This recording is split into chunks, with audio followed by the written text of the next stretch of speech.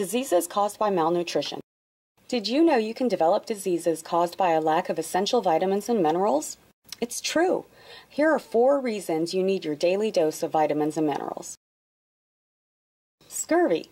Scurvy is a disease resulting from a deficiency of vitamin C.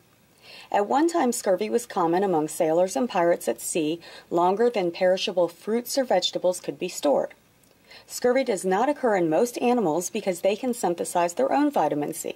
Humans, however, lack an enzyme which is necessary for synthesis and must obtain vitamin C through diet and/or supplementation. Rickets. The primary cause of rickets is vitamin D deficiency. Sunlight, especially ultraviolet light, lets human cells convert vitamin D from an inactive to an active state. The use of strong sunblock, too much covering up in sunlight, or not getting out into the sun can cause rickets. Beriberi. Beriberi is a disease in which the body does not have enough thiamine, vitamin B1. Beriberi occurs mostly in patients who abuse alcohol. Excess alcohol makes it harder for the body to absorb and store thiamine. Taking high doses of diuretics also will raise your risk of beriberi. Pellagra. Pellagra is a vitamin deficiency disease caused by a chronic lack of niacin, vitamin B3.